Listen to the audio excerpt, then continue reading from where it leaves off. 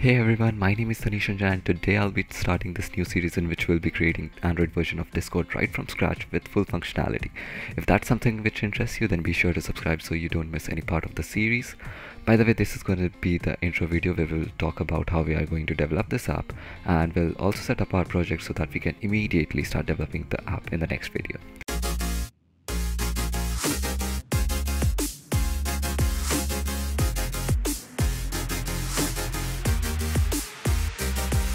Okay, now this is what I have planned. We will be using Jetpack Compose libraries for developing the UI, as there will be a lot of custom elements that we'll need to develop. Then we will be using the MVVM architectural pattern along with Dagger Hilt for dependency injection. For the backend, we are going to use either Google's Firebase or MongoDB, or maybe both. I'm still looking for which would suit our requirements best and also doesn't get too complex. I'll acknowledge you on it later in the series. Now for the functionalities, we're going to include authentication, making friends, setting profile, sending push notifications, chatting with people, sending all kinds of messages, images, videos, audios, or any sort of file, creating custom emotes with custom emoji keyboard, and a lot more cool stuff.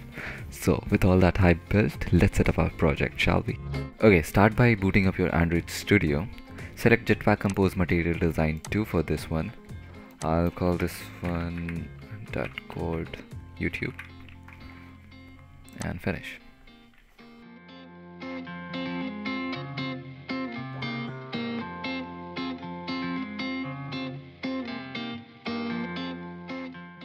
Now that we have the project initialized, let's start by adding in all the necessary dependencies we're going to need for this project. You can copy all of these from the description down below.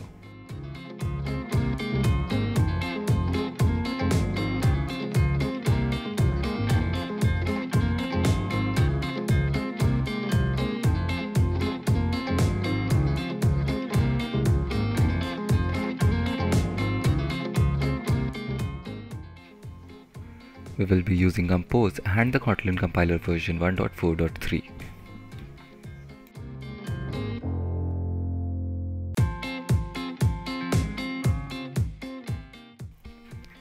Also make sure to change the Kotlin plugins version to 1.8.10.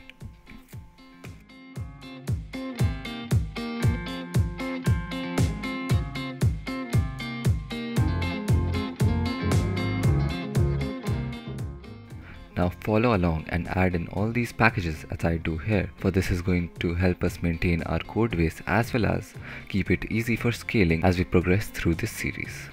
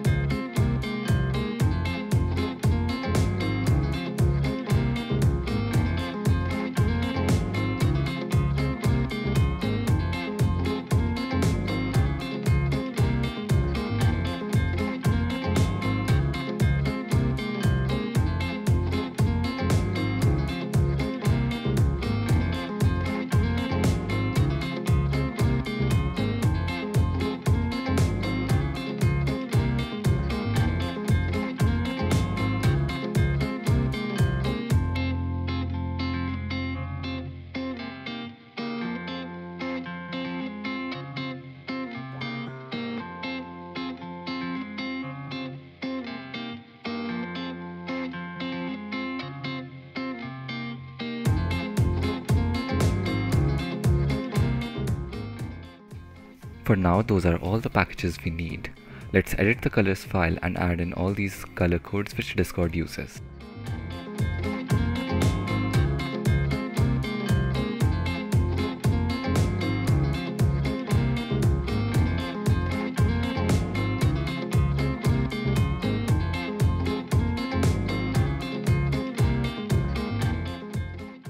Right now, I'm only focusing on the dark theme. We'll tackle the light theme later when we have all the settings in place.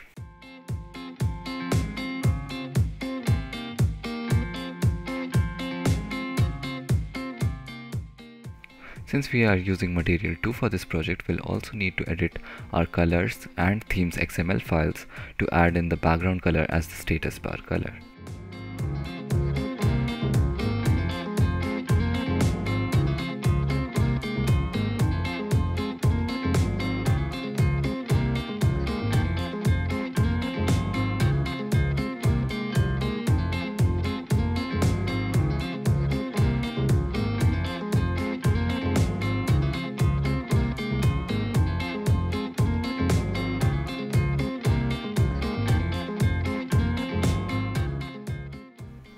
I'll also get rid of the boilerplate code we have in the main activity.